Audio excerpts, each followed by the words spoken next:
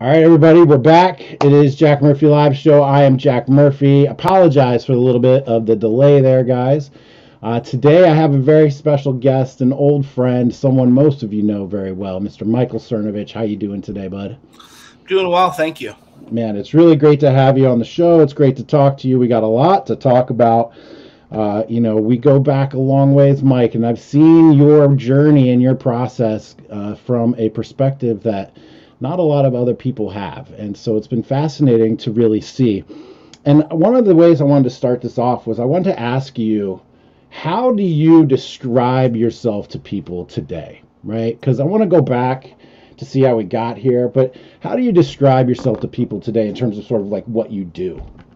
Well, that's a hard question. In real life, I just tell people I'm a personal injury lawyer because if somebody gets in a car crash, I can refer the case out, and I do keep my law license active. But otherwise, it's been kind of a challenge since 2015 because in real life, you know me, I don't like to get engaged in these long conversations with people. So if you say, "Oh, I'm a writer," they'll say, "What do you write about?" Mindset. What's mindset? Man, I'm not trying to make friends with new people, right? I don't know who you are. So in terms of real life, I just personal injury lawyer is real easy to move past. Nobody ever wants to know anything else about that. They think it's like a boring answer, and that's fine with me. In terms of, the other day I was on Timcast, and they said, well, introduce yourself to the audience. And I go, I don't know, man. I'm just kind of an entity that exists at this point. It's like, what do I even do? I made films, wrote books. I am, a lawyer. I've done all kinds of things in my life. But when you're trying to say, what do you do now? It's not even that I'm so bold, labels can't contain me. I'm not even on any of that kind of bullshit. It's just there's really no answer to that question. I'm just a kind of guy who exists and writes and says things. Yeah, well, which is an interesting place to be, writing and saying things professionally. And it was a long road to get here. And I'm wondering, like, if you look back, did you set out with these kind of goals in mind to become an entity that just does and says and write things? Or what was your process? Like, why did you start expressing yourself creatively? Sure, there's two answers to this, and one of them would be probably the shallow but deep answer, which is that I imagine everybody inside themselves has a desire for significance, a desire to be known to some degree. I have more than exceeded my fame threshold. So whether I set off because I wanted people to know who I was, maybe unconsciously, I still hit that threshold years ago. That's why I quit doing a lot of streams and other things that I'm trying to become less notable in a way. The deeper meaning, more spiritual, is I always felt like I had a muse, a spirit. The Greeks call them a daemon. There was always something, a voice within me, and if I didn't get that energy out, then I would be very upset. I would be very restless. I had to get something out of me. And, because you and I met at a mixed martial arts message board, the OG, the other ground. And OG was where the cool people are. The UG is where all the casual MMA fans would share their awful opinions on who they think would win a fight. So when I was on the OG, just posting to a forum was enough to get out of my system. I didn't have a picture, usernames. I got banned so many times that, people could just wonder forever what my username was, and they'll never figure it out. So for me, I got it out of my system just shit posting anonymously on the OG. And then from there, I started, I guess, writing under my name. And I guess I had a law blog first too. So anyway, that's a very long way of saying I always felt like I had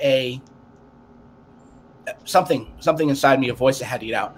By the way, you're getting comments about your audio. Sounds like you're putting your mic in your mouth while talking. So there may be some audio issues still on your end. Yeah, we've been having audio issues, which was part of the delay. Sorry about that. I just turned up the volume a little bit now. Hopefully it's a little bit better. But usually, Mike, you're going to be the one talking, so it doesn't matter too terribly much.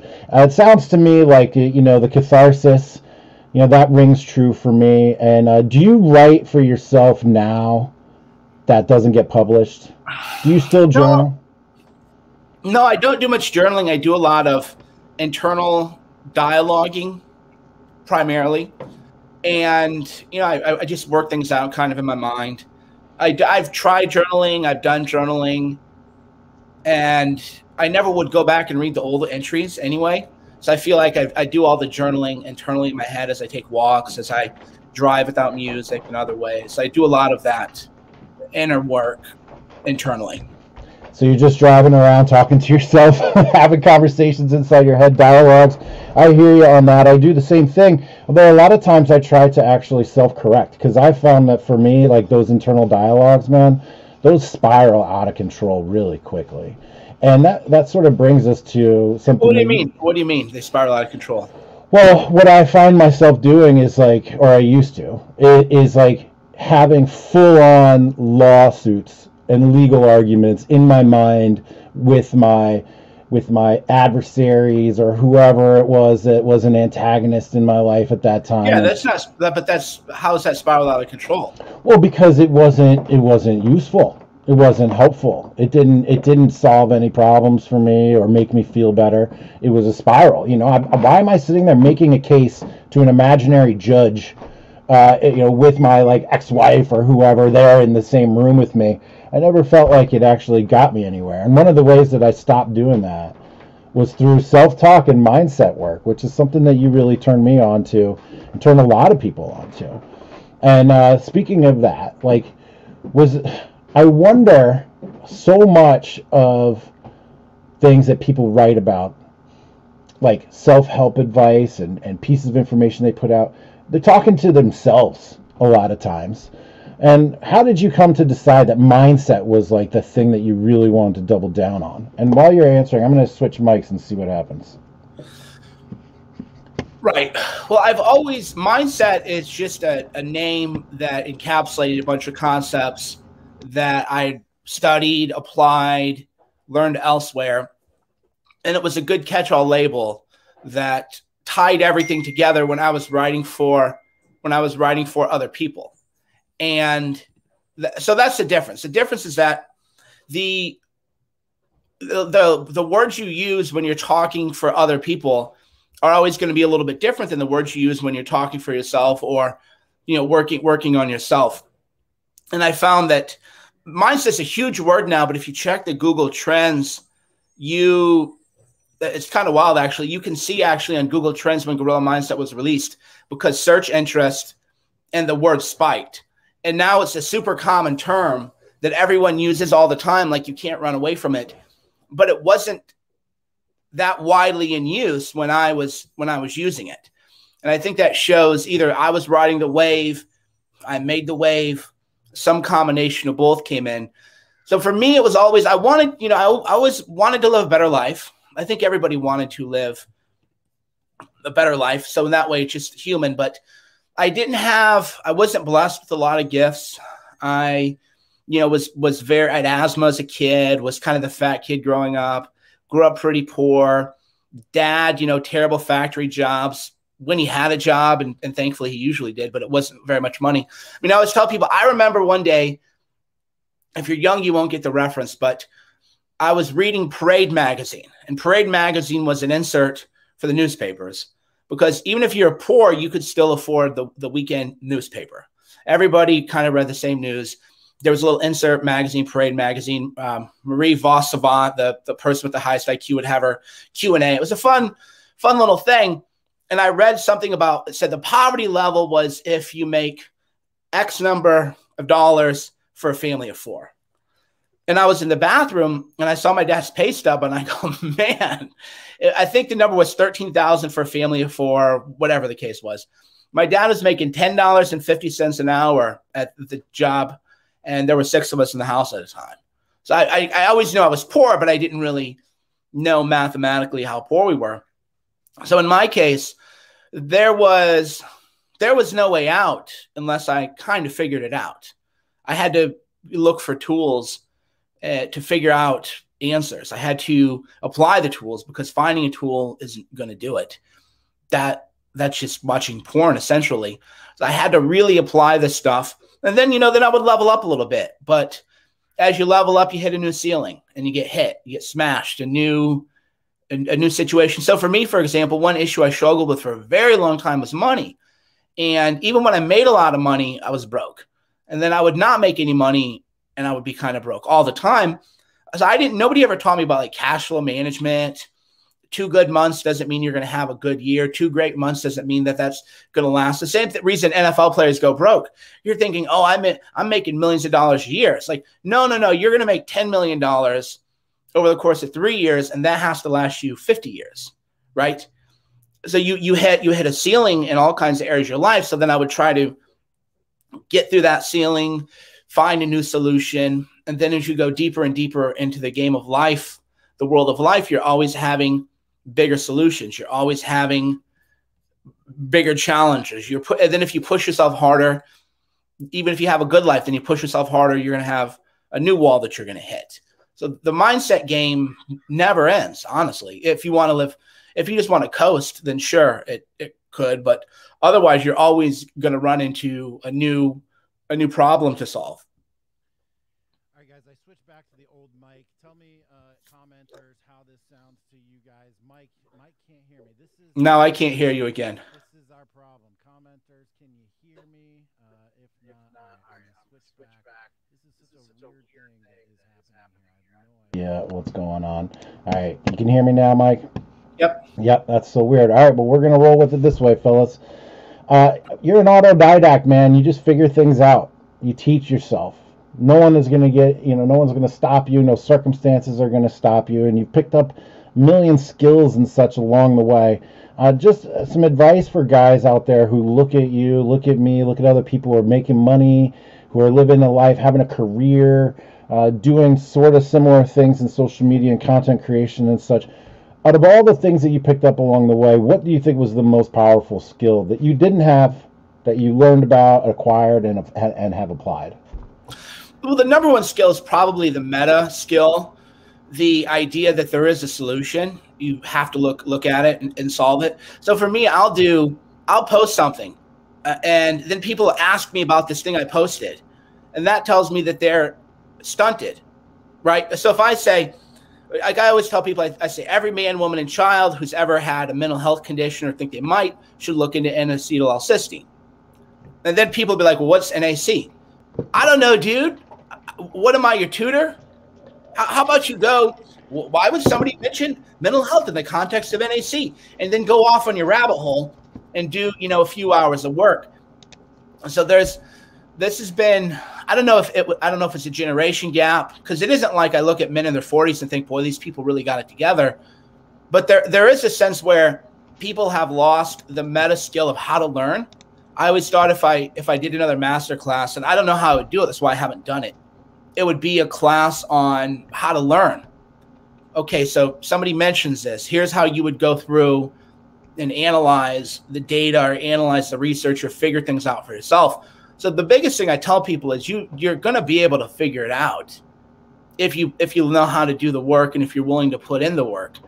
But most people aren't. And it's weird because we grew up in Google, but people don't Google anymore now. I was talking to actually Cortez about that. This was a few years ago.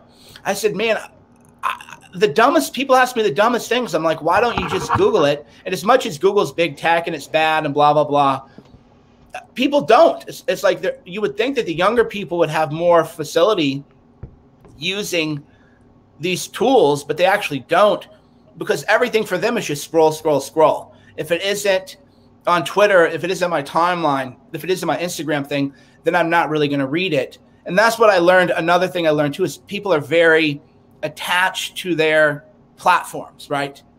So if you're on Twitter, you don't read. I'm different. Probably you're different too. If I read something interesting on Twitter, because I'm usually reading Twitter from my laptop, I go, well, that's interesting. And then I look it up. I'll go to PubMed, or I'll do DuckDuckGo, Google, Bing, whatever people do. And I'll say, that's interesting. And then I'll be an hour in this other rabbit hole.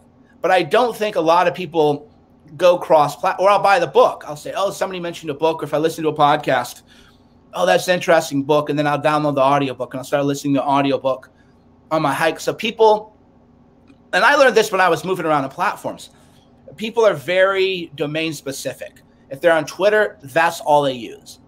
They're not going to go look for answers anywhere else. People are mad that I made it now so people can't reply to my tweets. And I said, well, I have a Telegram and I have a commenting community on Telegram. Well, I don't want to go on Telegram. Well, then fuck you. Then how about fuck you, right? If it's so important that you comment, then all you have to do is install another mobile app, go to Telegram. But no, people are and that's probably why tech companies do tend to have a monopoly. The network effects are there. The network effects are sticky. But that really holds people back in a lot of ways where they think, oh, it's insurmountable to install Telegram, right? To me, that's just the dumbest thing. What do you mean? It's easy. What are you talking about? But they've been raised on these. They never leave their little silos. And then because of that, if they don't read it on Twitter, they're not going to say, oh, that's a good audiobook I heard about on Twitter. Maybe I should go download the book and listen to it while I go take a walk. So people, they're living, because I follow a lot of people. I follow thousands of people on Twitter. And people don't post the stuff that I post. They don't post good music for the most part. They're not posting about camper vans, yurts, alternative living. They're largely mad that they can't live in a McMansion, which I don't live in a McMansion. You don't. We've always lived in very small home situations. And I'm thinking, God, you're a guy in your 20s with no kids, no obligations. You could probably live off in the right area, $2,200 a month and live nice, right? If I were in my mid-20s, I could live nice off $2,200 a month, right? $800 for a place. You share it with a friend, or just go where the land is cheap, or convert a van, get a yurt, get some cheap land, work whatever jobs, it doesn't matter, figure other things out on your own. So it's a very, very conventional mindset too. So that would be I guess if I had to tell people who really want to change it, but you think way too conventionally. There's all these cliches. The rebels buy a MacBook, right? No, the rebels don't buy a MacBook. The rebels are moving to South Dakota, outside of the city, getting cheap land, and they're traveling across the country in a van conversion, or they have a yurt so that they don't have any fixed housing expenses. That's what unconventional people are doing. They're not sitting on Twitter all day mad that they feel like they didn't get their birthright because the boomers blew everything up. So it's trying to teach people to think much more unconventionally, rather than just say, okay, here's my lifeline, because that's my whole life. Where I'm living now, I never planned it. I couldn't have planned it. There's no way in the world you could have planned it. I just have always lived an unconventional life, always done things a little bit differently. And that led me here, because if you have kids, the game changes a little bit. Well, it does. And that's something I want to bring up. I mean, dude, you touched on a million things there that would be great to dig down on. Like, where did the lack of personal agency, where did that come? How did that happen? How did we diminish that in a country where manifest destiny was, a theme of everything that we did? But specifically on this issue of unconventional living, and I'm often talking about, hey, I want to move to West Virginia. I want to get a compound. I want to build. So we've been learning carpentry skills and building things in the backyard with my son. And I'm looking at him and I'm like, man, it'd be really great if he would come with me to the compound and help me build this compound, right? But then I also think at the same time about these other guys in their early 20s who are asking me what to do and, how do I be successful and whatnot. And my first thought is similar to what you're talking about. Live unconventionally, whatever the new version of the 4-hour work week is, somebody needs to write that and inspire people to think like that.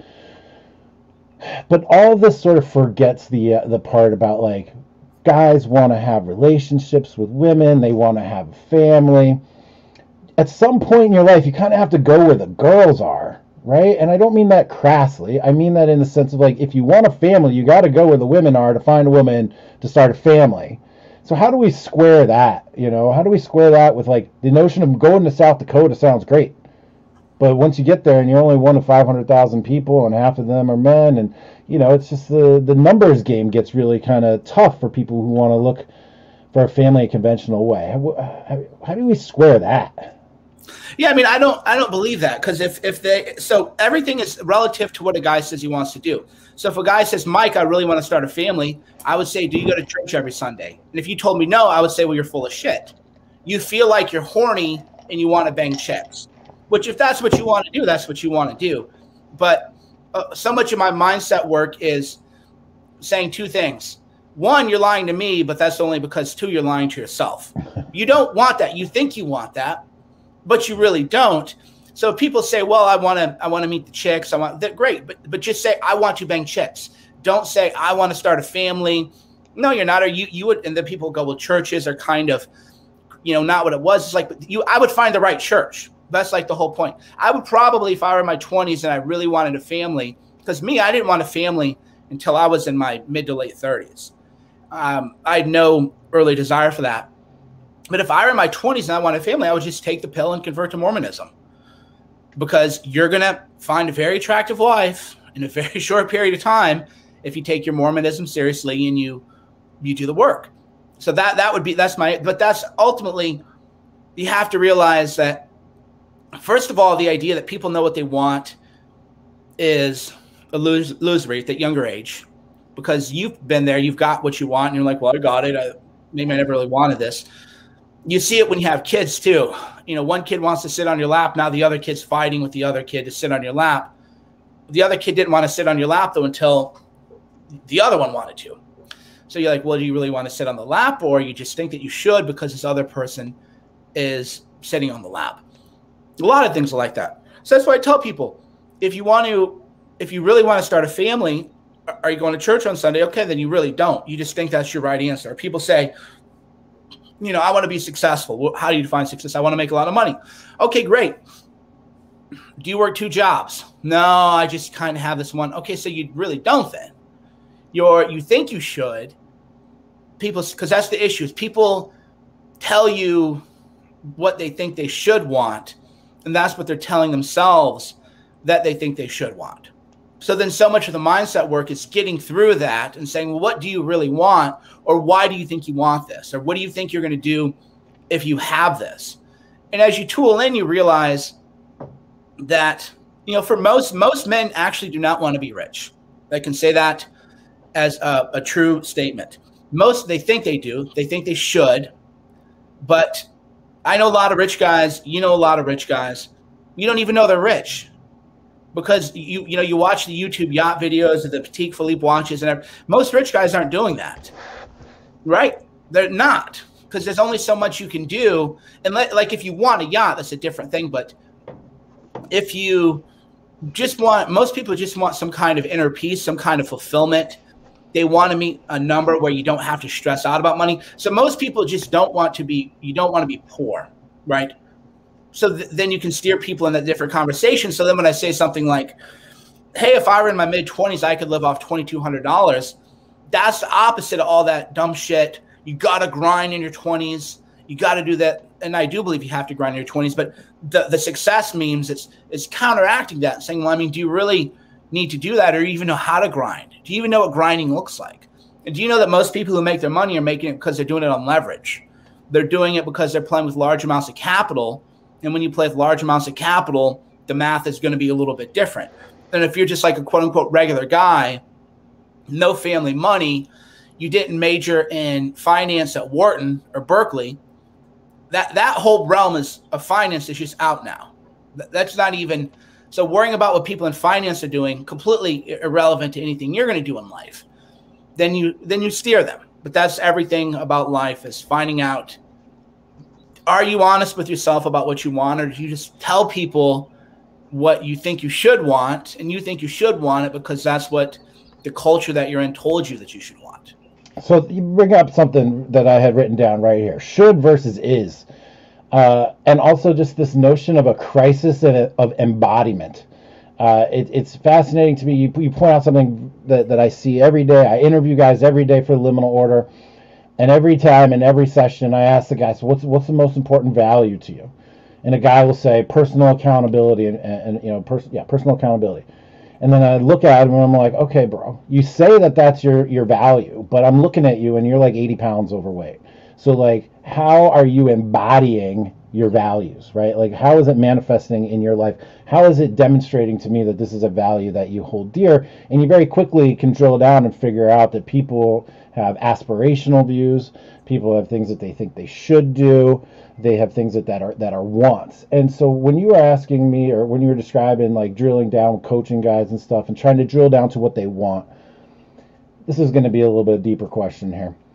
How much of what we want is really important versus how much of the things that we should be doing for like the greater good, for society, for civilization? You know, like, how much should we really be focused on the wants? Is that hedonistic? What is that, Mike?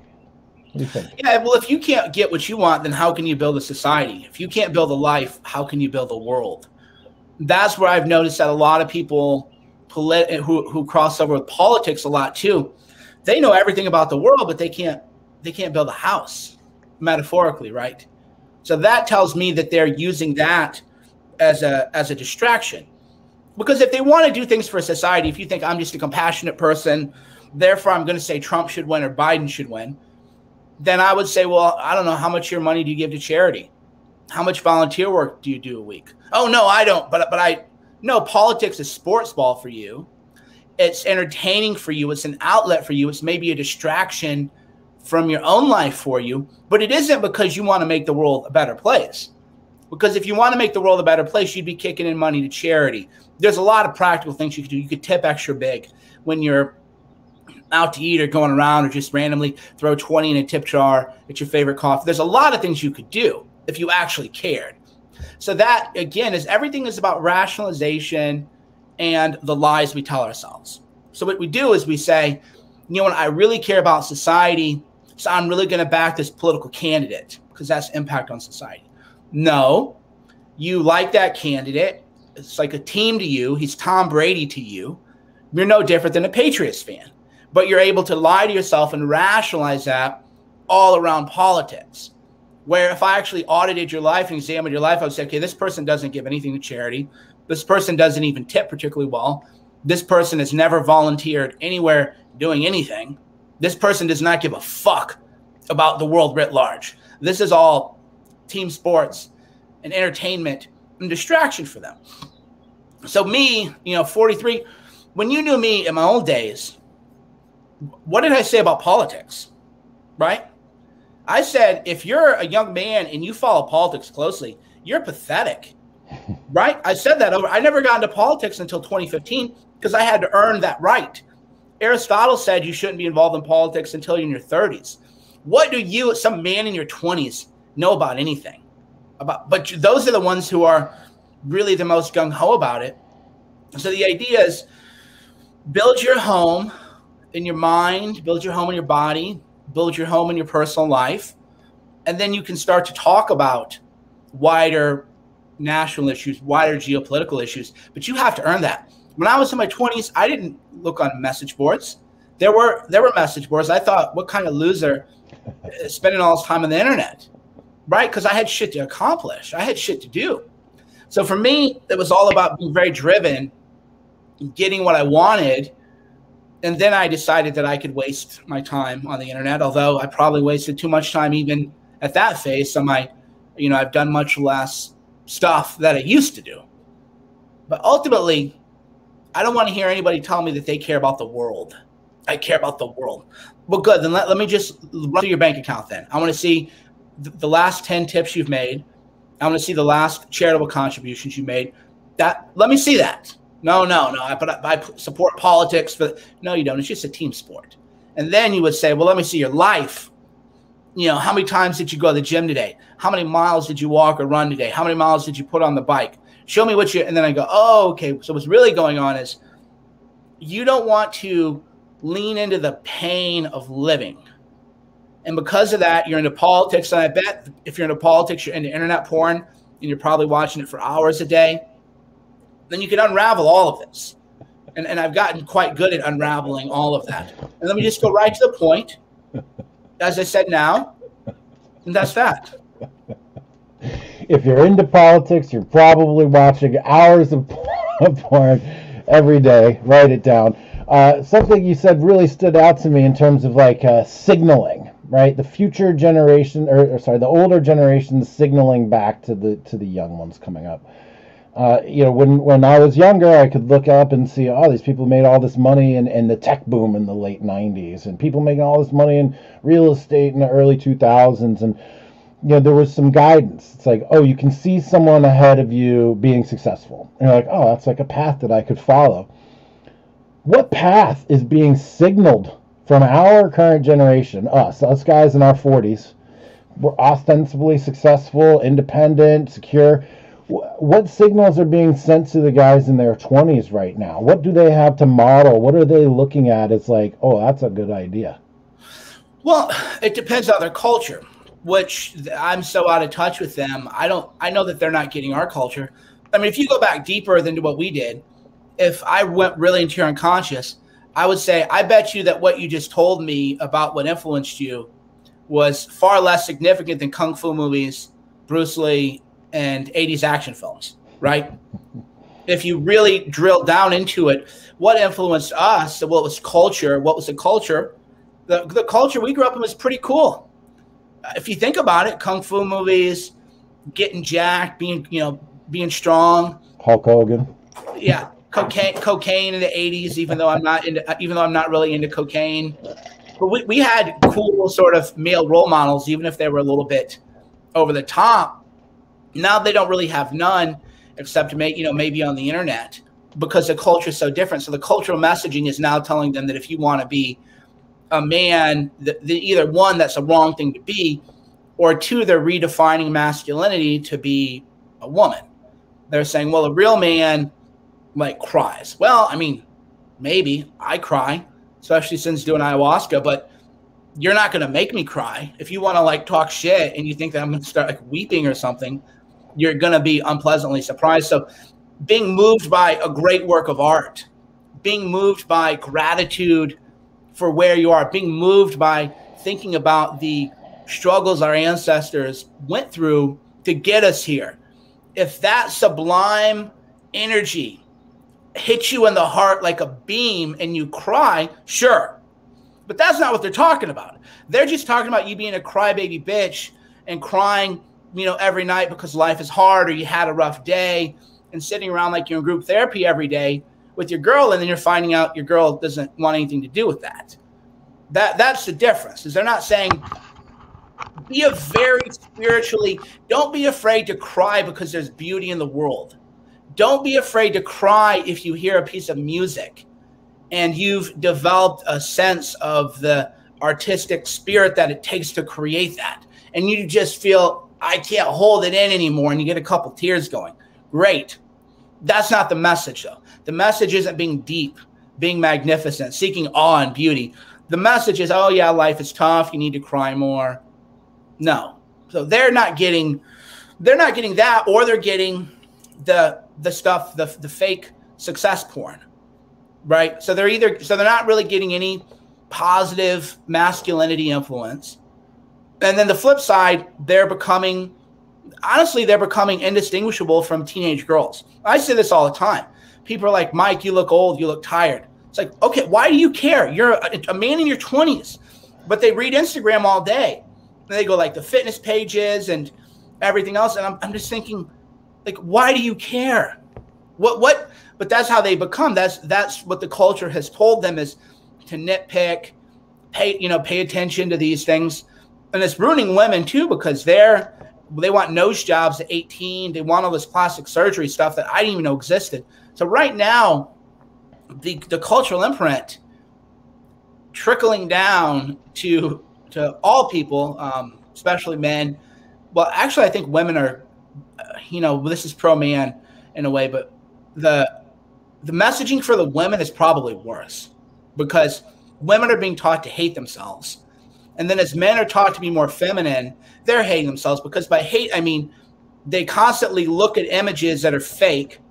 They're all Photoshopped, they're all filtered, and then they're comparing themselves to that and trying to hold themselves up to that unattainable standard. Because I've met so many of these people who are so-called beauties, and they're really not. I'm like, oh my God, it was because I lived in Malibu for law school, been all in LA, and you're thinking, you know, these people are there. You could find random girls on a night out who are more attractive than a lot of these people cast on. So then that filters over to men, where then they hate themselves and then they lash out at you, and then all their criticisms are very feminine. Their criticisms are like, you look old. Okay, should I color my hair? You want me to wear Botox for you? You know, I'll go get a laser dermis thing. What are you doing? So for me, that's been a cultural thing that I've noticed is that when I was, because I've been on the internet forever, a man used to be, he would call you a loser. He would say you're not doing enough. Now they call you old or ugly, and every criticism doesn't go to your character or to your accomplishments. It all goes to your vanity. So I've interpreted that culturally, that's a messaging that they're all getting, young men especially. You know, we both started out writing a lot about these issues: masculinity, guy stuff, how to have better relationships, how to just be a better man in general. And that's ultimately what the whole manosphere came to be, which is basically like raise your status, right? Become a better man, live a better life, and things will become better in that way.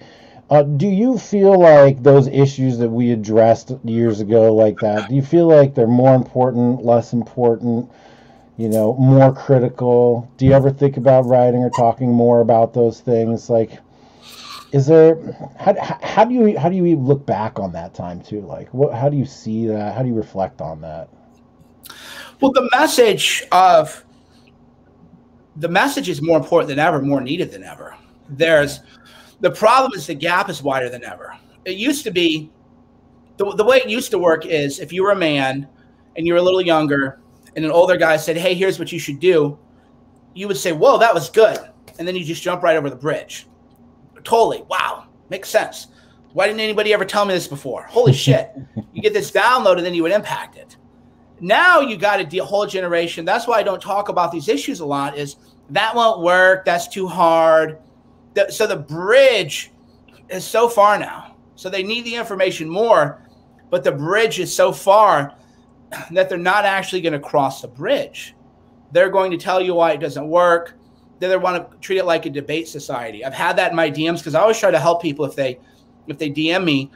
And then I quit doing that because I'm like, it's an arguing society. Hey, it's not a debate society. If you tell me, hey, Mike, what should I do?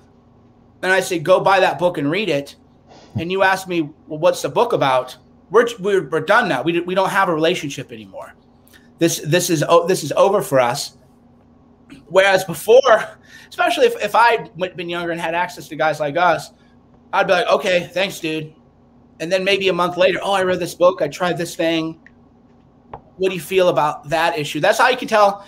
That's actually when I do consulting, and my stuff has been closed forever. The way that I can tell if you're putting in the work or not is if you're putting in the work, your question is very specific. Your question is, hey, I did this, and then this result happened. Okay, then we can troubleshoot it. If you're not putting in the work, it's very vague. How do I be successful? How do I become a better public speaker? I don't know. Do you go to Toastmasters? No. Do you practice speaking in front of a mirror? No. Okay, you no longer exist to me. Everything is about, and that's as I become older, boundaries become so important. It's like, okay, you don't exist to me because you're wasting my time. You have access to someone who is by any objective metric achieved a lot and is accessible in a way that almost no one is. And you're going to waste my time because you don't respect your own time.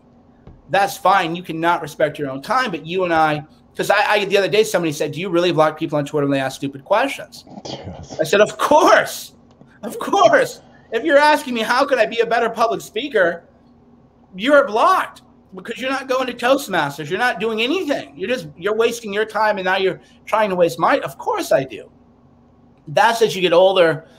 When you have kids, you have to be more respectful of boundaries, because if you're spending time doing A, that's time, unfortunately, is zero sum. If you're spending time on A, then that's time that you're not spending on B, and then you have to do a integrity check and decide if that's how you want to do it. I think that there is no surprise why successful people end up writing and talking and thinking and working on time management, personal energy management, boundaries, stress relief, mindfulness, organization. Have you seen an an uptick in the importance of those things in your life as you've gotten older? Why is it common to everybody who gets to that point? I have my ideas. Interested to hear yours. Well, boundaries, I don't think most people ever learn healthy boundaries because I've always been very quick to kind of cut people out of my life, and people would find that kind of cruel, but I never knew it, just like I never knew what the word mindset was. I never knew what the word boundary was until maybe 5 years ago. I just knew that if you were acting a fool, I didn't want to be around that energy. I just knew it wasn't being healthy in my energy. And then you realize, yeah, a lot of it is about drawing boundaries that are healthy, and then finding if people respect your boundaries or not respect your boundaries. And you realize most people are just, honestly, it's just goo energy, spaz energy, that's what you call it. Where, buddy, you don't have anything going on. You're just a wreck, a nervous wreck. And you're not trying to change that. You're not trying to modulate that. You're not doing the cold. So, for example, if you read Cernovich and you're not taking cold showers, then you don't read me. I don't have anything for you. I don't want to talk to you. Everybody knows that I have been doing ice baths for however long, and contrast showers for however long. And everybody knows it doesn't matter how much you do cold showers, it always sucks, which is the point of it. Everybody knows that if you do the cold plunge, it sucks always. But that's why you do it, because you're conditioning your body to know that, one, it's going to be unpleasant, but two, you're not going to die, right? That was a mantra that I developed very early on, where does it suck? Yeah. Are you going to die? No. Okay, then do it. There's zero risk that you're going to die. Do it, unless you check your doctor about your heart, blah, blah, blah. So they're not doing that conditioning, and you have to keep doing that conditioning throughout your life. And then you have to find, that's the irony of all of it, is that the better you get, the harder you have to work, because you're so, maybe numb isn't the word, but you're so acclimated to things that others find hard that now you have to find something harder to do, right? So it never ends, and it becomes harder in a way, but it becomes more fulfilling in a way too, because you can see how far you've journeyed. The next peak. This is something I'm working on right now I have an executive coach every Monday morning, 9 a.m. And we talk and we plan, we strategize, and he's really helped me figure out where my priorities need to be and how to manage my time and how to basically increase my leverage, right? Because I'm already at 150% bandwidth, period. Sorry guys, there's 25 guys out there right now who I feel bad that I haven't responded to, that I know I need to, and then there's 10,000 more people just like that. I'm completely maxed out time-wise, so it's really about finding leverage. And some now also for me, it's about looking forward to the next peak. Mike, you've experienced this. I'm sure you go through a period of growth, high energy, huge output, and then the world sort of adjusts to that, and then you need to sort of reconsolidate. Have you had experiences like that? How do you reconsolidate? How do you reorient yourself to and how long are these periods, right? To look towards the next peak, because you're never going to get to the very, very top. There's always another one over there. So how do you mentally, emotionally, spiritually reorient yourself to the world that has now changed around you because you yourself have changed? In a way, I think less in terms of peaks and more in terms of life, right? I've lived probably 3 or 4 lives in this life. Here I did this thing, here I did that thing, and I was a completely different person. What I'm going towards now is a completely different chapter in my life. So rather than think of it, because I think chasing peaks is like chasing the dragon. So if I were your executive coach, I would be analyzing the language that you use, and I would want to get to to why you use peak. Where did that concept come from? Metaphorically, why is that embodied in your brain? Maybe that's working for you. Maybe it's not working for you. But you always want to consider, when you use language, the language is a representation of a metaphorical embed or an archetype in your mind. And then you ask yourself, okay, peak is a concept that's in my mind and it's influencing me on an unconscious level and also on a conscious level. Where does that come from? Metaphorically, the one I live by more is, I've always said that I wanted to be, maybe not always, but I've put this together a long time ago, an interesting character in, say, a Tom Wolfe novel. And I've so far exceeded that. Yes. But the idea is, I want to live an interesting life. I want to experience what other people don't experience. Stories, if I told people, they wouldn't even believe them. They would say that no way in the world that happened. So I don't even tell my stories. I actually downplay what I do and try to make it look like I'm boring and everything. So for me, the metaphor is we're all living a story, a book, a movie, a poem, a haiku, figure out your metaphor. And I just want to live a new story. And how do I live a new story? I write the new story. I write a new story for myself. So in this phase of my life, I'm just much, and it's weird because it's paradoxical. I have more to say, but I'm saying less, right? I'm tweeting less.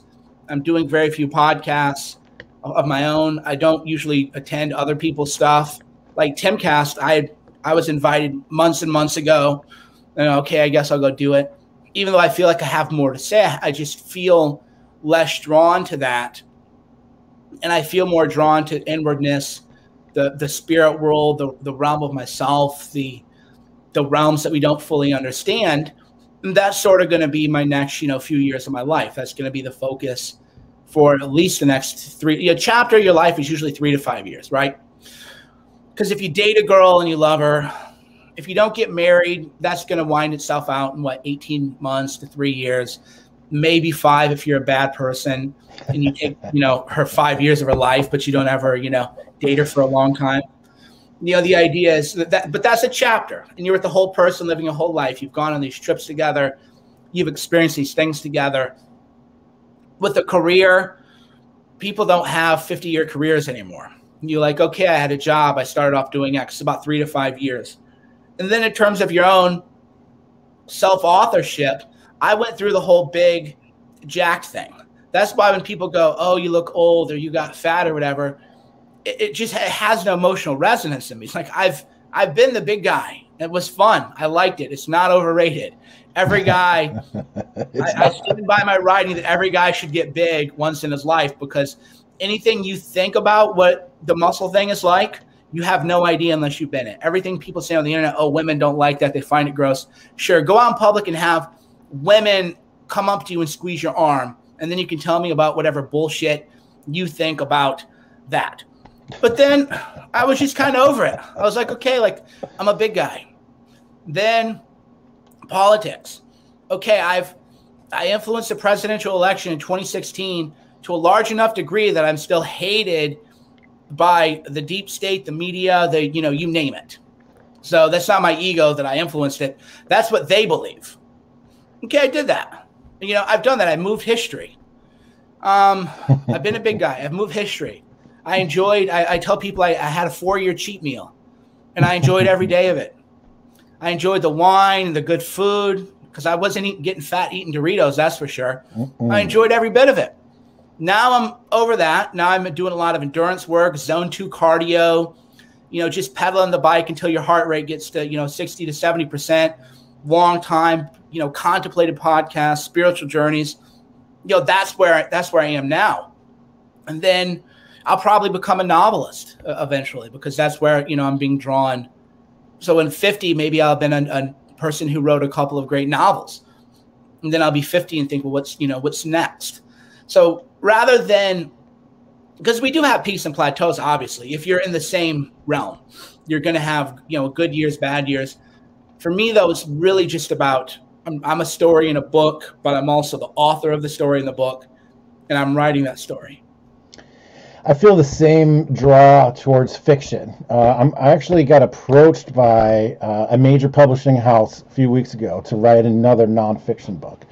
And we're doing the proposal and stuff right now, and it's going to be a great book.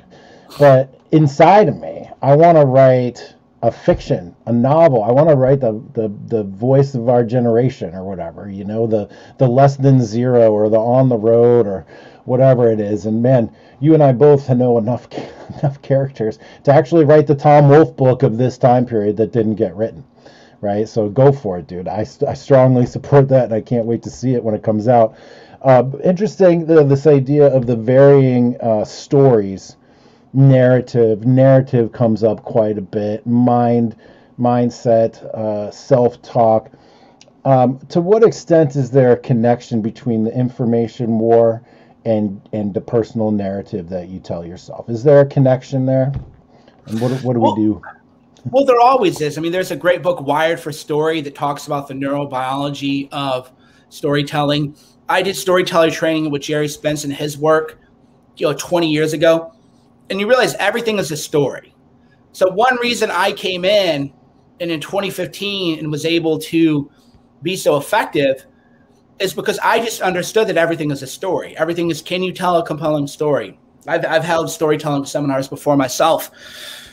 And then you realize when you do deep mindset work, like you're living by a story, but usually others wrote it. If you feel insecure, why do you feel insecure? Well, because other people said things to you. That created a story, and that story is really our code. People talk about computer code, software, culture as an operating system, as Terence McKenna call it. And I'm more of the line that while culture is ultimately your programmed mind, your software in your mind is all story-based. So you tell different stories. You write different stories. You write a better story for yourself internally, and then you write a better story for yourself externally. And then you can tell broader, grander stories in books and films and political realms. You can tell a story about anything, but it all comes down to the basics of storytelling, emotionally moving storytelling, knowing how to tap into yourself, to find your own range. I always tell people, if you want to do better mindset work, read a book on acting or take an acting class. Well, why? Learn how to open up different emotions. Know how to feel angry. Because if you can make yourself feel angry, you can make yourself feel calm. And then you can draw from this as you're telling stories. You can draw from this as you're in different situations in life. Everything you do is fundamentally based on the stories that you tell yourself. You actually hear that everybody, if you ever go to anything from Jordan Belfort to, anything. That's one of they all talk about limiting beliefs. But a limiting belief is fundamentally a story that you're telling yourself. So then you decide to write another story for your own mind. That means go deep. A lot of people have trauma. So you're writing a story about the trauma. Usually that story is the trauma's holding you back. I can't love because I've been abandoned. Well, that's because that's the story you're living. You're living the story that because you've been abandoned, you'll never be able to love, but you're saying that you feel unworthy of love. You're not even in the real story. You feel unworthy of love because you were abandoned, and now you're telling yourself you can never feel love or receive love again. And then we would rewrite that story, or you would rewrite that story in your mind. And then as you live a story, you're influencing culture. I've influenced culture significantly. Everybody now does call out culture if you're conservative now. Nobody did that before me. You can remember when I started doing it, I got attacked by conservatives. Why are you doing this? That's not fair. That's what the left does. We don't do what the left does. Now everybody does. I don't even do it anymore. I don't need to because now they all do it. I try to tell a story about I talk about love a lot. I talk about, plant medicine a lot. How many people in politics, which is, by the way, another story that people tell themselves. I can't talk about ayahuasca because I do politics. And because I do politics, that could alienate political allies. Fuck that story, right? That's what so much of life, fuck that story. That's just a story that you convince yourself. So I can talk about politics. I can be retweeted by the president of the United States. And then the next tweet talk about going under ayahuasca and experiencing a death or what it felt like to feel like you lose everything and find out what's most significant. Like, I can do that. Why? Because I'm going to tell that story. You don't like that story, then I'll tell it more. That's, again, where you influence culture. You don't like the story, I don't care. I'm going to keep telling that story. I'm going to tell whatever stories I can, and then you overwhelm. Right? Because that's how you overwhelm the culture, is you keep telling your stories. And then but of course, it all fundamentally starts with the stories that you're telling yourself about yourself. I couldn't agree with you more on that. And I do believe today that if you don't actively occupy your own mind space, it will be invaded and occupied with the story that came from somewhere else that likely does not have your best interests in mind. If you just receive the conventional wisdom and the stories that our institutions want us to follow, you end up fat, sick, chained to a desk, corporate job, in debt, and now at home in Canada with your babies in the bathroom locked up in quarantine or whatever. It's like a matter of life or death that I don't know if it was as much in the past, because I wasn't there. I don't know. But the story space is the battle space today. For these ideologies and such that I really don't want to get into, and so we're not. But we're lucky though. But that's the difference too, though, is our own myopia is not realizing that the ability to talk like we're talking about and use the concepts we're talking about is because we weren't early agricultural revolutionaries where we're tilling in a soil all day, and none of that mindset shit is going to help you there, right? You have to toil or you're going to starve. There's a wintertime like you're going to die. So that the level of discourse we're able to have with each other and with ourselves is a privilege. And it's because of our ancestors and because of what they've sacrificed to get us here. But the idea that we're not being, I mean, this is why I don't have a lot of sympathy for people who complain about the culture, because I think, when was the culture good for men? When were men not being drafted off into some warlord's army? Maybe, your wife and children enslaved if you lose the war. People forget all this. I mean, hell, the Holocaust and World War II and the gulags and the Bolsheviks and the Holodomor, this wasn't even 100 years ago, right? So when people tell me, oh, the culture is this, the culture is that. Yeah, but when was it not? Probably post-World War II if you were white, right? People say, oh, I miss the good old days. Well, you wouldn't have missed the good old days if you were in the Jim Crow South and you weren't white. Let's just be honest. So when was this golden magical age where all you had to do was show up and you were going to live a great life? Well, I mean, I think one of the good lessons of Mad Men of all shows is, was Don Draper happy? No, he had it all, right? Isn't that the lesson of it? Yeah. Any of these, his wife's miserable because she's caught in a role. Everybody's caught in these societal roles. So probably it's been the first time in 20 years where you can just go online and download information. You can just say, you know what? I'm a fat slob who hates life and hates myself. How do I not become? Oh, it's just right there. It isn't like you have to find some elder and hope the elder's not a pedo or something who molested you when you were a kid and you're confined to that. It's choose your own adventure. And then you want to cry. Oh, the culture is so bad. Things are so terrible. We don't get, okay, motherfucker, that's fine. But you can go find anything that you want to find. You can choose your own adventure in a way that was never possible. So that's something that I don't take for granted to this day. I think, one day I was reading an article about World War I, the draft, and how these guys came back and their faces were blown off because they were in trench warfare. You'd have to run across a trench. And the movie 1918 was pretty good on that. Your face would get blown off. Imagine you're in the U.S. and you're fighting some war because the Europeans haven't been able to get along since day one because they're always in some kind of beef. And now you're an American and you're over there fighting war and you're getting your face blown off. But the culture was better. Was it? Right? Really, was it that much better? And imagine how bad the PTSD must have been back then, because obviously PTSD isn't because guys are soft, it's because of the trauma. So now there's never been a better time to be alive. It's not even a close call. What I love, and I'm sure you appreciate this too, is when a Twitter follower I've never heard from, never seen a reply, never gotten a DM, but then they just drop something out of the blue and they're like, man, I've been following your work for years. You inspired me to make change. I've lost 60 pounds. Thank you so much for everything. I'm like, that's the kind of guy that I want to hang out with. That's the kind of guy that I have respect for, because you're absolutely right. It's all the information's out there. Information basically has no value anymore. It's basically zero value because it's ubiquitous and it's everywhere and you can get anything that you want. So the value comes in curation, first of all, from an information perspective, but then action. It's about taking action. And Mike, I'm wondering, I did notice that you cut off the comments on your Twitter feed, which at the rate that you block people was going to end up, there was going to be, you know, a singularity on that at some point or another. But like, do you feel like you may miss out on some intel that way? People are, I made a conscious choice that it was going to be harder to find me. So if you really have something valuable, you can figure out how to make it to a cigar night, right? Get real. It's not, I look at it as if you want to learn from the Shaolin Temple, you have to go to the Shaolin Temple and train with the Shaolin monks. You have to find them. So I'm at that phase in my life where, you know, you have to find me.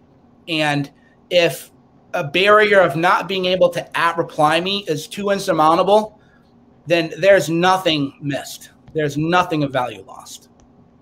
Indeed. It's not a bad approach. And bro, I gotta tell you, so many times I'll retweet you or say we're having this call or whatever, and people be like, oh, that's Cerno, he blocked me, blah, blah, blah, blah, blah. And you know what the first thing I do when I read something like that? Block that guy too. Like, dude, if Mike, my good friend, decided that you need to be blocked, man, I trust him on that one, man. I'm up to like 6,000 or something blocked. I mean, I've taken inspiration from you. You said once, if I don't like your joke, if I don't like your vibe, you're out. Right. And this is another element of the boundaries thing that you were talking about, is having the self-respect to establish the terms on which people can engage with you. And when people encounter that in the world, they're astonished. Right. They're astonished. No one has ever put them in a situation where they like presented a boundary for them.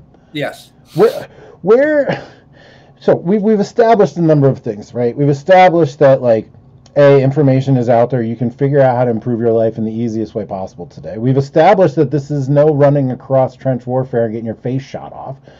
We've established that men now have opportunity to seek therapy and treatment and grow and guide themselves. And it basically has never been easier to be successful in this world today, but yet somehow there's a major disconnect between all this abundance and the perceptions of the people out there in terms of being able to make things happen. Do you see that gap widening? Is there something that could bring it closer together? Or are we cleaving into a society where there's people who act and people who don't, and that's just going to be it? No, I'm trying to find right now. It was the early Earl Nightingale short story called "The Strangest Secret" by Earl Nightingale, and so this was released, I think, in the 1950s, maybe before that. And it begins with, if you take, and he has a very grisly voice. I'm kind of jealous of his voice. It's that grisly old school radio voice where he smoked enough cigarettes to growl, but not so many that you can't hear him. And he says, if you take 100 men when they're born and have unlimited potential, within 50 years, 80 of them will be broke, 10 will be dead, 9 will be kind of okay, and 1 will be a success. So it's always been the state of the world that only a few people, Rich Piana called it the 5%, the 5%ers, which came, I think, from Earl Nightingale as well, which is the people who just kind of do what it takes. What is it going to take to make this happen? That's always been a smaller percentage of people, which is, again, why I draw these boundaries.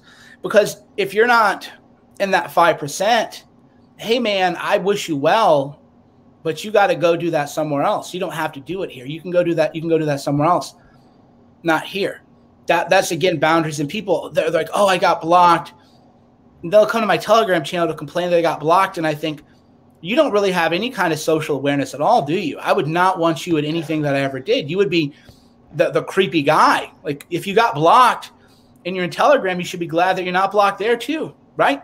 And then maybe figure out why you got blocked. Maybe you're the problem, right? Isn't that where all this starts?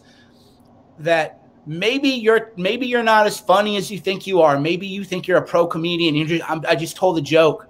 Mike can't take a joke. Maybe your joke just wasn't funny. Maybe it was dumb. Maybe it's the same thing that I've heard 100 times a day, and it's some corny boomer joke, and that was your contribution to me reading you. Because the flip side is, if I blocked you, I took a moment to hear you, and I feel good about that. That's why I don't feel guilty for blocking people. Is I read my replies, I took a moment to hear you, and that was your message to me. Whose fault is it then that you're blocked? You had your chance, buddy. You had your swing. You got your pitch. And it's up to you what you're going to do with it.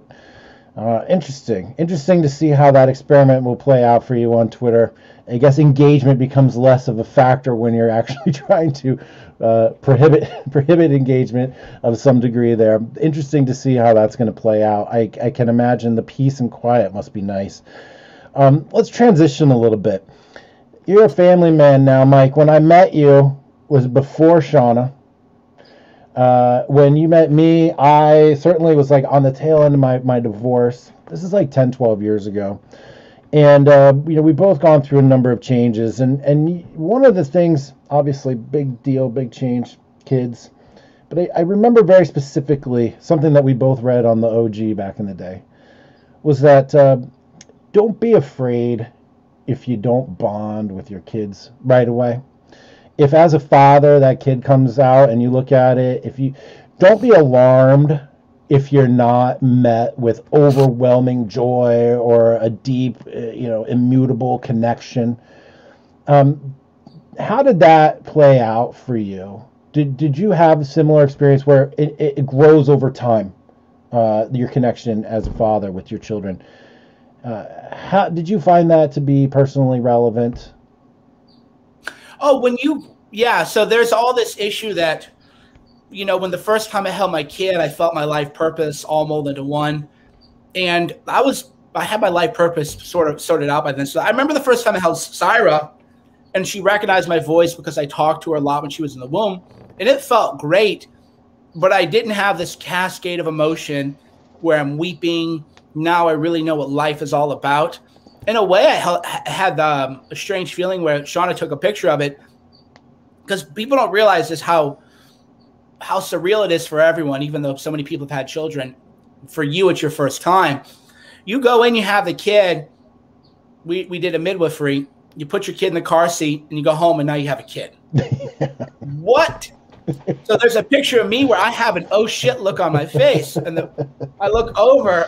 Because my life was good then. My life was dialed in on every kind of level. And I'm thinking, oh my God, what did I just do to my life? Was this a good choice or not? I'm in now, though, whatever it is I'm in for. And that was my feeling, like, okay, did I just blow up my life? What did I just do? But of course, as they get older, especially after 9 months, it blows your mind how it's possible to love someone as much. It blows your mind how interesting little unique creatures we all start off as before whatever happens to our minds, ruins us for a while. It becomes incredible where now I don't like you people, you want to travel. I don't know. Can I take my kids? I don't even want to be away from my kids anymore. But that definitely, it opens up. So I felt a sense of like, this is really cool when I held her and she recognized my voice. And then I went through oh man, did I just blow up my entire life? And then as they get older, because the mom's bond is always going to be stronger. They're breastfeeding. The child was just in their womb. And with the dad, there's really not that much. I always tell people, what's my advice for a new father? Be there for the mom. There's really not that much you can do for the kid. There really isn't. Unless you're feeding formula or something like that, there's not that much you can do. You have to try to make the mom's life a little bit easier, because she's got to get up twice at night, sometimes 3 times at night. She might not get more than 4 hours of sleep for a year. So she's going to maybe lash out at you a little bit. Doesn't mean you don't draw boundaries, but it does mean you have to have an emotional awareness of where that's coming from. How would you react, Mr. Man, if you hadn't slept for more than 4 hours in a year? Probably you would be lashing out a little bit too, and then you don't feed into that. Then you don't take it personally. I can't believe that. Now you're fighting. That's what happens to people is you feed into that energy, which is your choice. And then you make it worse, and now they have this spiral when really you're just dealing with a sleep-deprived person who has been getting up 3 times every night for however long. So the biggest thing, as you can do is be there. And then as you get older, like I would take Syra for hikes and carry her and everything else. It got great. Mike, help your wife? That doesn't sound like alpha male. It's beta, right? Super beta. People fail to understand what leadership is really all about. It's about setting a mission, getting your team on board with the mission, and then figuring out a way to be the most use and help to the teammates on the mission in achieving the mission. What is your highest and best use at this time period? When it's 3 o'clock in the morning and you've got a 2-week-old and she's crying and the mom's there, what is the best thing that you can do? Is it to be all fucking alpha, cold, emotionless, not going to stoop to help? No. You do whatever it takes to help your teammate, especially one who's like on the DL. What? Yeah, but that kind of feedback is always coming from the guys who are on Instagram all day critiquing your outfits or whatever. That's not real. That's not real male energy at all. That's like a child. I get that all the time too. It's like you're a child trying to tell me something about life. But I don't really care. I'm not remotely interested. But yeah, they'll be like, oh, because you see it all the time. Like, oh, you have people be like, one-itis this, one-itis that, and these are people. By the way, they're not. Which is again why it's helpful to have lived phases of life.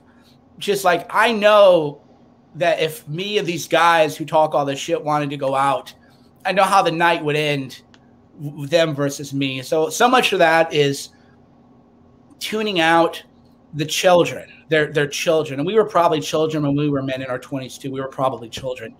We mature a lot later in life. So for me, oh, you help your wife or you do the dishes or something. I just kind of like roll my eyes like, okay, dude, I don't know who you are. I don't care what you have to say. You can go have fun on some internet pornography channel. I'm just don't care. Don't care. There's definitely a dad circuitry that kicks in. I think it's probably parental circuitry where before the kid, you're like, man, I just, how could it's not going to fit in my life. It's not going to fit with my goals, my wants, my wishes, my desires and whatever. And then the babies come and they get a little bit older. And then just all of your priorities change, your perspective on things change. Can you just reassure some of the trepidatious guys out there that like the whole thing changes? So like it's impossible to project your mindset from your 20s into you being a dad and like having it relate. Well, in a way I can't, because if they have the trepidation or fear, then that's how I lived my entire life. With trepidation and fear and confronting my fears and jumping in.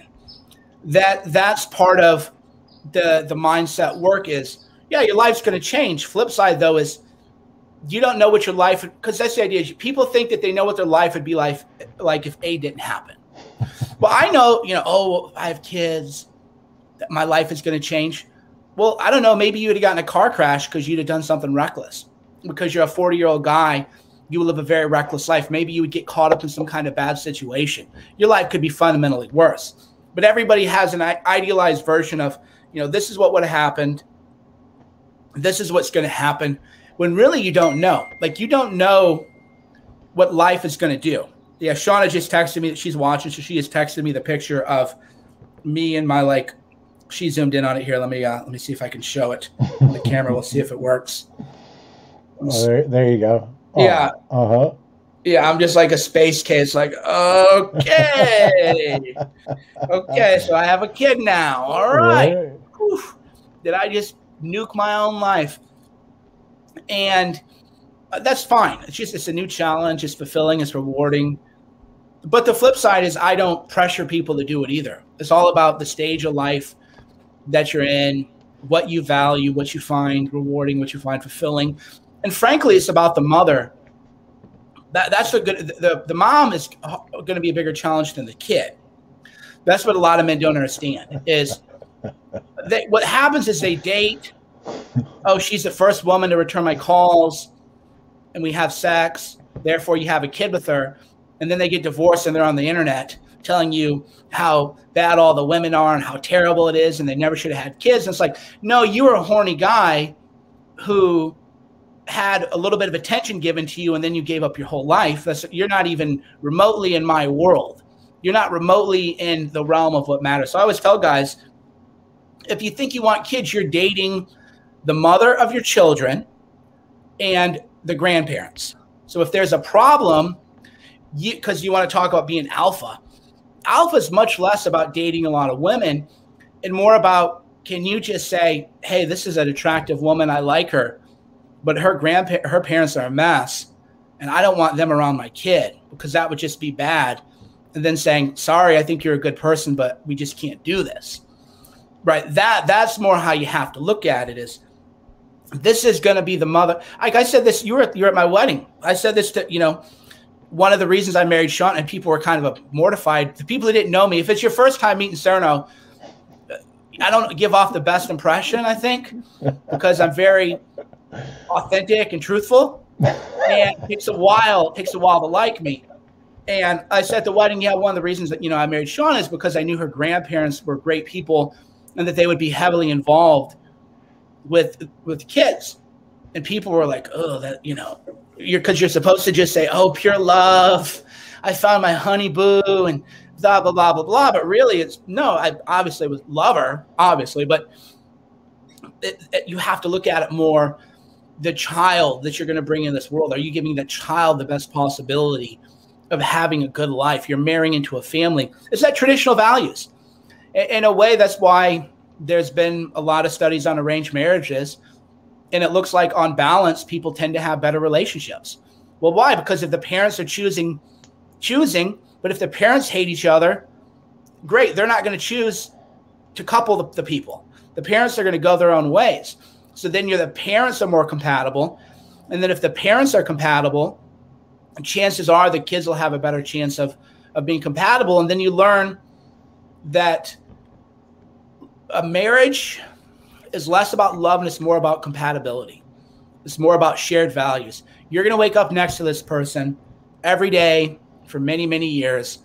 Do you like the person you're waking up to? Or does the person drive you crazy? Or does the person have emotional problems or this and that? So I don't really care. I always tell men, I don't care if you're in love. Yeah, love is nice. You should have both if you can. It's much more about, do you have shared values? Are you compatible? Can you just kind of like hang out? One person's doing her thing, because a lot of people can't. There are a lot of women, and I'm sure men too, but just from my perspective, who they can't just like let you be on your own. Oh, what are you doing? Oh, we don't talk enough. You're just ignoring me. And you're like, ignoring you? You're a human being. What do you mean you're being ignored? You can't be in your own for 3 hours? Are you out of your mind? What are you even talking about, right? So if that's the kind of energy you're getting, you have a kid, you're in for the long haul, so you better be careful. Romantic love is different than companionate love. The author's named Jonathan Haidt. Jonathan Haidt wrote a great book, Happiness Hypothesis, in there where he really clearly describes the difference between passionate love and companionate love. Passionate love, it's all what we know. The chemical infatuation, it only lasts 18, 24 months. It's a big spike and then a crash. Companionate love is something that takes time, and it builds over time. And over time, even though the slope is shallower, the area under the curve is much greater. There's a longer life with much more love and much more compatibility in companionate love. And the transition point between passionate love and companionate love is a danger zone for people in their relationships that could be totally bypassed through an arranged marriage. Now that you're a dad, a couple of kids, it's been a few years, do you think people in power, people who make policy, people that give advice, how essential is being a father or a parent or having a family to having a complete understanding of the world? is it possible to be a single independent man with no kids and still give good advice or be a complete, like, how does that work? I think you can still have wisdom if you're an old man, if you have spiritual depth, because you've seen it play out. I don't believe that you have to fully experience the situation to completely understand it. So I've never been bankrupt, right? I know a lot of guys who have. So if somebody wanted to work through the emotions of that, I could say, well, you know what? You're going to have a lot of shame because you're going to feel like a loser. You're going to feel like you shouldn't do it. You're going to feel like it's the wrong choice, but here's why it's not. Here's why it's actually not a big deal. A lot of men have pled bankruptcy. They just don't advertise it, so you have no idea that they've done it. But I know a lot of very successful people who have. So even though I've never personally experienced something like that, I've seen it play out enough where I could advise someone on how to do it. So I don't know that you have to have kids to live a full life. I don't think you have to have wisdom to live a full life, to give advice, but you do have to have some kind of experience. If you're just 30 years old and you're telling somebody how to raise their kids, then no. And first of all, if you're 30 years old, you shouldn't be giving people advice on hardly anything at all, unless you were an elite level player. And then you can give advice, because I think Wall Street Playboys is a younger person, and that account has good financial advice. And no, I'm not that account. I get asked that all the time. But that's different. But you also don't see Wall Street Playboys trying to talk about God or something, right? It's very, very domain specific. So yeah, you can do that. You get older, you see a lot of people go through things. You live through things with friends and family. You can be a wise old man if you never had kids. Yeah, that's a good perspective. I tend to lean a little bit heavier on the side of that whole well-rounded experience, and I do believe that there is a dad circuitry that gets implemented once the kid comes out that's dormant, and that sheds new perspective on things and alters your motivations and therefore might change your advice. But I hear you. You have to be perceptive and you have to be engaged and you have to, again, teach yourself. Go out there and learn and observe and process and synthesize. You brought up there are a lot of bad dads too. So right. In a way, I think a lot of that's projection because maybe there is dad surgery. Like, I think you're an amazing dad, but I don't think most dads are very good dads. A lot of abandonment issues. A lot of dads walk out now. A lot of dads don't raise their kids. So I don't know that the dad circuitry is really the answer as much as it's having a broader spiritual perspective from living life, getting the scars yourself, living through trauma with other people, processing all of that. So I'm more skeptical of the dad circuitry, just given how many dads are alcoholics and abusers, don't take care of their kids properly, just don't really give a shit, blame their kids for things, spend all day watching sports on the weekends instead of being with their kids. Point taken. Well argued, sir. I think, and persuasive as well. Definitely a lot of shit-ass dads out there that drive a hole right through that argument for me. So I appreciate that. Hey, a day that I learned something is a good day. No question about that. Let's shift gears now into the last little segment. God, the universe. My personal experience with religion has been, I was raised Jewish. I was bar mitzvahed at 13. I also went to Catholic church because I'm half Catholic, half Jewish, or I was. Then I walked away from all of that. None of it took. And I even got to a point in my probably mid-20s, late 20s, where I was openly disdainful of religion and people that were religious and spiritual. And I remember thinking to myself, like, wow, those people are creepy. I don't like it. It's weird. I look back now on it, and I think the creepy thing was that they were happy and kind and generous and positive, and it struck me, and I didn't know how to process or interface with that because, I was just living the urban, cynical, hip, cool guy, downtown life and all that. But today I'm more open to the notion of God and religion than ever before in my life. And if I haven't made it over the threshold into being maybe like a true believer or whatever you might say, I feel like I'm on a journey. And I feel like, Mike, you've clearly been on a journey when it comes to this. And I'm just happy to hear a little bit of your recap of that process for you, where you are, what does it mean? How does it propel you in some way? Like, give us an update on it, on for you personally with this process, because it's fascinating to me, parallels and such. Yeah, I mean, I grew up in a religious environment too, and it was more like brainwashing. Religion when you're a kid is all about indoctrination and orthodoxy, everything when you're a kid, unfortunately. And that's when, in raising your own kids, you don't want to say this is just the way it is. Everything with my daughters, especially Syra, she's older, is communication based. Hey, why do we tell you to do this thing? Do I tell you to do random things? No. Do I tell you to do things just because it's a power trip? No. Okay, so there's probably a reason to it. Versus my house, my rules. There's a God. If you don't follow this God, then here's all the bad consequences that are going to follow. And that is the issue because I have a lot of problems when I just talk about ayahuasca. I'll have Christians in my notifications telling me that it's demons and everything else. And my response to that is, gee, I never thought of that. I grew up evangelical Christian where people spoke in tongues at house churches. It never occurred to me you're so smart, you're so wise, right? Let me thank you for this great gift of knowledge that you're conveying. And you realize, like, that's just their own ego.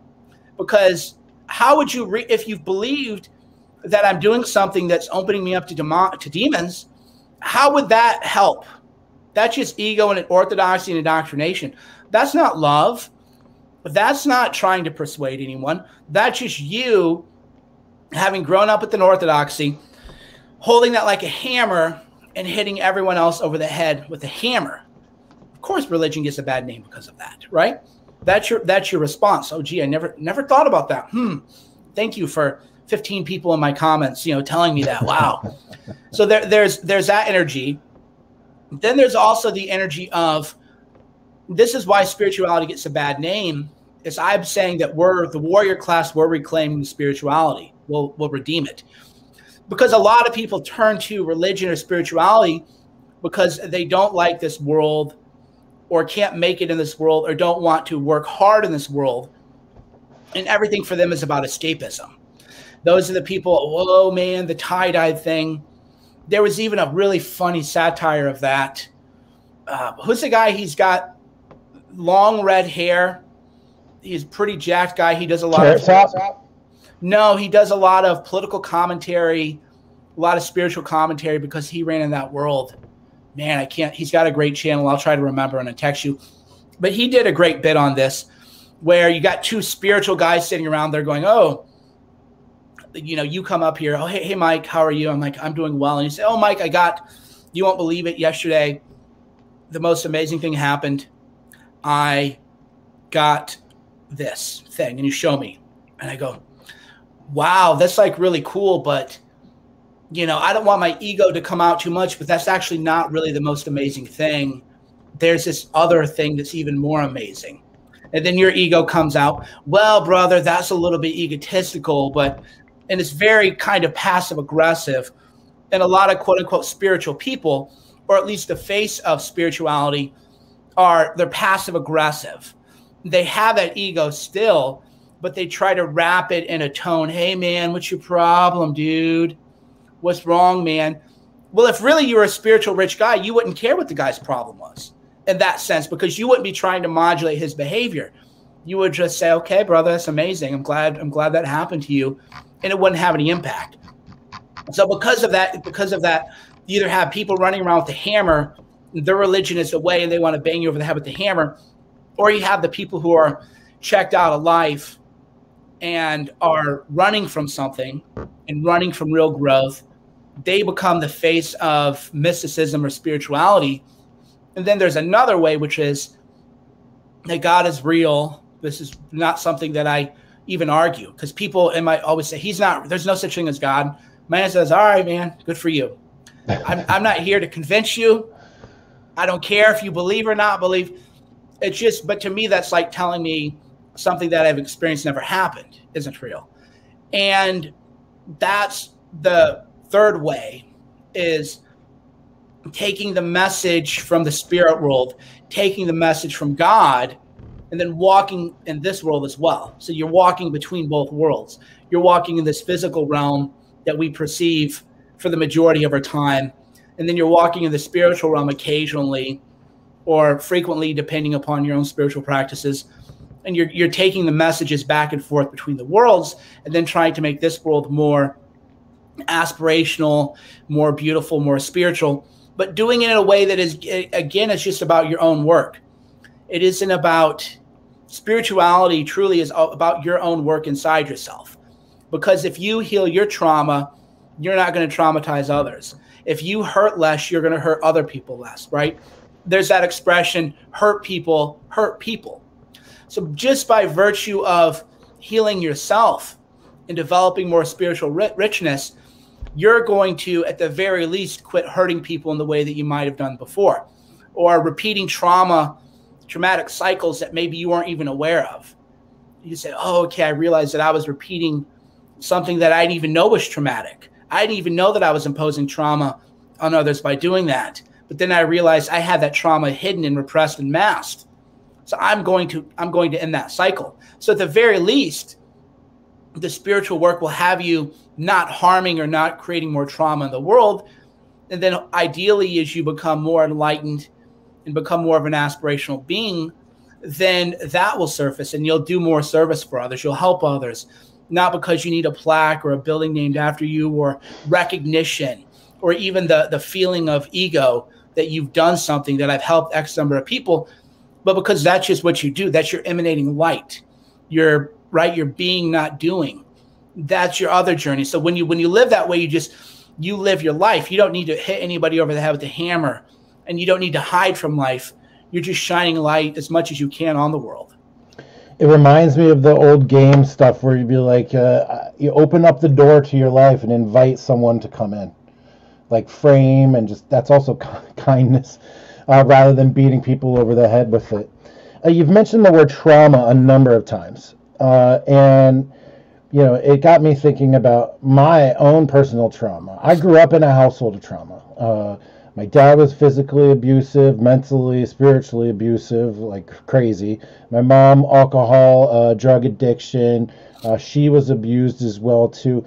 I lived in a house of violence, of unpredictability, of real trauma. And I had no idea. I had no idea that I lived in a house of trauma until I went to therapy, until I sat down and the therapist gave me a worksheet and I checked off all these yes, yes, yes, yes, yes, all the way down the list. And he's like, by the way, 6 out of 12 is a household of trauma and you're at 11 of 12 here. I'm like, oof. So that was part of the process of me beginning to understand how that trauma affected my bonding mechanisms, my attachment mechanisms to people, and my own self-talk and my personal frame of reference. You've mentioned trauma enough now that I have to ask, like, what's been your personal trauma that you have uncovered and that you've been healing from, that you've been working through? Well, fortunately, most of my trauma was available to me. I just didn't understand it as a concept of trauma, right? I didn't have that language, because when people would talk about trauma, I would kind of roll my eyes a little bit. Oh God, trauma, everybody has trauma sort of deal. But you realize that a lot of the hardest people in the world are hard because of the trauma that they faced. And dealing with the trauma hurts so much that we're not equipped to that. If you don't have the spiritual tools, then you're not equipped to dealing with the trauma. It would just feel like you're ripping your heart open and salt is being poured all over it, and you don't even know what to do. You don't have the tools. So then we mask it with ego. We mask it by becoming stronger, and then we cover it up. And then we don't even know we have it anymore. We don't even know that it influences us, right? That we become, we believe it, although we work it out without knowing it, because it's always there with us. So for me, the trauma of growing up poor, the trauma of a bipolar mother, the trauma of the fat bullied kid, I got to see how, bullied people become bullies. Maybe I'm a little too harsh with people. Maybe one reason I'm harsh with people is because the way that I dealt with my trauma was to become stronger, but maybe I'm not being helpful to that person by just shaking them and saying you need to harden up. maybe that really isn't the answer. Maybe it is for a certain type of personality. Maybe it isn't. So then I would ask, am I recreating trauma in other people? Because maybe my harsh tone is what that person grew up with in an abusive environment. And now maybe they're reliving that in a way, even though I don't mean it to be harsh or abusive. I just mean it in a way that this is how you make life happen. This is what you got to do. You got to be a hard ass. You got to hit it hard. You got to be able to take the blows. So then I pause a little bit and say, okay, maybe that's not the right approach. So dealing with that, the dealing with the trauma processing in a healthy way, and then asking yourself, am I recreating trauma in the world? Am I making other people feel bullied? And then you become at least, at very least, more insightful, because there are people who have legitimately tried to destroy my life, and then they find out that maybe wasn't such a good choice. That's for sure. But then the flip side to that is, I'm just creating more trauma, and that person really was kind of irrelevant anyway. Why'd I even care? But I felt like you can't bully me. So then I'm reliving the bully story, right? So the answer to the bully story is the martial arts movies, the embeds. So I got bullied as a kid. I trained hard, crazy. I beat up everybody that ever bullied me. And I beat some of them up pretty bad. Except for one guy, he went to prison before I could get to him.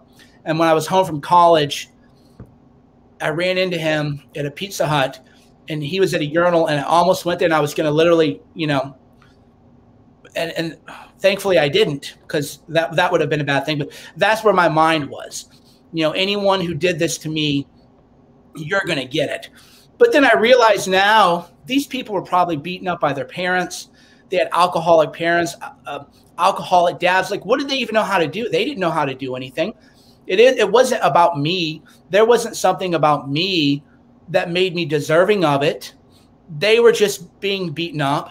Because I was never abused. I got spanked, which some people would call abusive. I don't spank, but I wouldn't use that language, because spanking is usually there's like a structure. If you do X, you might get a spanking. So even though I don't do it and I don't believe in spanking, that would be different than abuse, which tends to be random, right? That's what makes abuse abuse. It's one thing if your parents are hard asses and there are consequences that maybe are a little harsh. It's another thing where, oh shit, dad came home, he had a bad day, shit, everybody look out. That chaos is what makes it abusive. So then I realized, what did I win by beating up all the people who bullied me, right? And then you realize I carry that to adulthood, where if you try to pick a conflict with me, like I'm going to lean into that, and you're going to wish that you had never done this. And so I've moved away from that pattern. So I realized that the trauma of me being bullied made me able to justify going after people who in many cases are truly bad people. But then I go, why do I even want to do that anymore? Do I even want to do that anymore? So my threshold for conflict is significantly higher than it used to be. National security issues, basically, at this point, right? It's hard. It's really, really hard to bait me, that's for sure. Because then I think about, they were probably traumatized and they're dealing with their own issues. And so the difference is, obviously, if somebody pointed a gun at my head, it'd be different. I'm not going to worry about that person's trauma in that moment. Well, other methods, but the flip side is when people lash out at me, when people attack me. Oh no, somebody wrote another dumb hit piece on me. Who cares, right? It doesn't even register in the way that it used to. Whereas before I would think, I can't believe this, right? This is blah, blah, blah, blah, blah. But that's just my own recreation or reliving trauma, reliving my response to trauma, and then creating more trauma in the world. Who wins? Everybody loses in that. I want to point out something. We're talking about trauma here. We're not talking about being victims, guys. We're not talking about carrying around a victim mindset, or blaming people. Oh, I was traumatized, and therefore my behavior is excused, or I don't have to do this. What we're talking about is being an auto-regulating man, which is a term you turned me on 2 years ago. And it's about acknowledging the source of this behavior and these attitudes in yourself. Why? To make change. right? To change your behavior, to change yourself, to end the cycles of trauma, and to not sit around being a victim all the time. And I'm just going to share just something, personal thing. Um, my dad and I never had a relationship beyond about 13 or 12. And that's when the abuse really started. The flying off the handle, rage induced, unrelated violence to my behavior. And he basically destroyed our relationship forever with that. And he hasn't healed himself to this point. And so I don't have any experiences with my dad as a teenager that are positive, or any really, but that are positive. And now that I'm having these experiences with my kids, my teenage kids right now, I'm realizing that I'm living positive parental teenager experiences for the first time. And it feels so foreign and new, and like, why? And there's like an emptiness in my brain where like I'm supposed to be comparing this experience with the experience that I had with my kid or my father, and it's not there. And it's making me a little emotional thinking about it No, I right was now. about to say you're letting out trauma now, which is beautiful. Yeah, and it's just, I'm just so proud of the fact that I'm able to do this with my kids and see how healthy and happy that they are.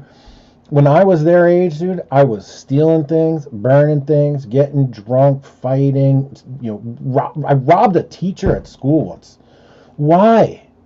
I don't want to do that. I didn't want to do it then, but I was in a space of trauma and stress, and I didn't know how to act. And now I see my kids effortlessly just not being criminals. like somehow this is like a big accomplishment that they're not criminal children. But it just it gives me a lot of pride and love, and lots of love. And people out there, when Mike says that he does things out of love and empathy and kindness, he means it. I know that this bullying thing that we've been talking about and the aggression and that stuff comes out often. And if you only get glimpses of it, you don't get the whole picture. Mike and I first started, our relationship began many years ago. And one of the very first things I remember is that I was having an issue, and it involved law and the FBI and stuff, because this politician I donated to got arrested for corruption. And Mike, you just stopped everything you were doing. We didn't even really know each other at that point. And you were like, dude, I got a girl in my bedroom right now. And instead of doing that, I am talking to you to help you with this issue. And I'll never forget that, ever. The kindness and outreach that you gave me then really set the stage for, this now decade-long relationship that we've had. So thanks for that, first of all. And second of all, thank you for having the courage to talk about things like trauma and emotions and vulnerability. We talked about crying earlier on in the beginning of this podcast. None of these things that people on the outside who look at us and be like, oh, alpha male, gorilla mindset. These guys must be Neanderthals. But really, there's a lot of complexity and depth there. So I appreciate that, Mike. Thanks a lot for all that work. That's their own trauma too, though. That's so. First, as to you healing the trauma with your children, that's how you heal your own trauma, is by not recreating the cycle. That's how you heal the trauma that you went through. And that's why you get emotional, because you're still holding on to that. And you're still, even though that happened 30 years ago when you were 13, you're still holding on to that trauma. And the way you heal that trauma is you don't recreate it in other people, and you become aware of it. And that's why, we never used the word victim. We never said to feel sorry for yourself. We actually said the opposite, which is you can heal yourself. It's about healing trauma versus living in denial of your trauma, because when you live in denial of your trauma, you're now self-victimizing, because you now hurt. You're no different than someone who's cutting themselves with a razor blade so that they can feel something. Your cuts are all invisible, but you're still harming yourself. You're dealing with self-victimization. And then what makes that more troublesome is that then you're going to harm other people, not realizing it, because you harm yourself, and you're going to treat other people the way that you treat yourself. And then you cut off that line of trauma. You no longer recreate it. And then that's how you end the line. And then your children, they grow up and do their own thing. And, they're going to have trauma too, but it'll be much less, hopefully, than I had, or especially than you had. And then the idea, it's a strange thing that when people are triggered in a way by, oh, they're masculine, or, oh, they're big guys or alpha, because that tells me they have trauma. That tells me they didn't have male role models. That tells me that they probably had abusive men in their lives. So when they see men, especially larger men, that makes them afraid, which often leads to them saying that's a douchebag, that's a bad person. But then that's, again, them not being aware of their own trauma and their own unhealthiness. And then, of course, the same thing is true of men who can't occupy that third way of, nobody here is saying don't develop your masculinity, but just realize that there's shadow energy, there's dark energy, there's a trauma from the world, there's a trauma from yourself that you've imposed on yourself. And then there's also higher energy. There's angelic energy. There's good energy in the world too. And then you can tap into that and talk about it, because I have no interest in letting a feminist tell me what it means to be a man. I have zero interest in what the people who wrote Jezebel or Wonkat or the Washington Post or the New York Times, I have zero interest in what they have to say about masculinity. But the flip side is there is toxic masculinity, but it's just shadow masculinity. It's the terms that people use. That's why they are creating trauma and not actually trying to help people heal. Because if you did, you wouldn't maybe use terms like toxic masculinity. You would use Jungian terms, constructive terms like, no, it's shadow masculinity. That's the little boy inside you who felt that he wasn't seen. And now that you're a man, you're going to impose yourself on the world because you want to be seen, because as a child, maybe you weren't seen. And that's playing out in a way that's not only destructive to personal relationships and to society, but the relationship with yourself, that you need to work on yourself. And that's the third path I think that you're trying to occupy, that I'm occupying too, which is no one's saying real men don't cry. No one's saying you're broken if you're a man, because that's a dialectic. If you're a man, you don't cry. No, you don't cry, but you lash out on other people because you feel that becomes anger inside of your heart. So maybe you don't cry, but you're going to make other people cry as you lash out on your behavior. The flip side, that being a man is inherently broken, and the only way to become a better man is to become more like a woman. And then the third way is that you work on the energy within yourself, the shadow within yourself, and you work to overcome that and to find your higher self. Appreciate that, Mike. It's an interesting book, and to think back, I remember my very first piece that I ever wrote anywhere online. You had tweeted something out about therapy for men, and I tweeted something back at you, and in your very Mike way, you said, well, write a blog post about it then. And so I did. And then you published it on Danger and Play, and that was back in like 2014 or 15 maybe. And interesting bookend to this relationship, your growth, my growth, all this stuff that my writing started off talking about therapy and healing for men. Here we are all these years later, two people that people on the outside would probably call Neanderthal, alpha male, whatever, idiots. And here we are on the other end of it, still talking about trauma, still talking about trying to embrace a dynamic sense of masculinity that doesn't fit into either one of these pigeonholes and is more holistic and comprehensive. So thank you very much for that, Mike. I appreciate it. Thanks for taking the time today to talk to me and to talk to everyone. Thanks for your work. I'll admit, man, you've been a few steps ahead of me on this path, and I've learned a ton from watching you, and the support that you've given me over the years has been incredible. And here I am now, actualized, independent, anti-fragile, changing the world, living the life. And I have you to thank for that in part. So thank you very much, Mike. I appreciate that. And I appreciate the time coming. I appreciate the time coming on here. And thanks for talking to us. So, guys, it's Mike Cernovich. You know where to find him, at Cernovich on Twitter, cernovich.com, Telegram, YouTube, Instagram, everywhere, Mike Cernovich. Anywhere else you want to drop or anything else you want to plug right now, Mike? No, they can go to thecigarnight.com. So, you can't reply to me on Twitter anymore, but if you're not resourceful enough to figure out how to make it to a cigar night where I keep tickets inexpensive, then probably we're not ready to meet at this point in time. Come down. If you've got something to say to Mike, say it to his face, basically, is where we are. Well, but be polite, though, because a lot of the guys, who come to my stuff are still a little, maybe they're not quite as higher self as I am right now. So I would just say be very well behaved. That's what I tell guys in the liminal order. There's only one rule. Pretend as if you're sitting in my living room and conduct yourself accordingly. Great advice. Thanks a lot, Mike. Thanks to everybody for tuning in. Appreciate it. New videos every day, new podcasts every Monday, guys. Hit subscribe, remind, all that stuff. Share it. Appreciate it. Until the next time, thanks, and we are out.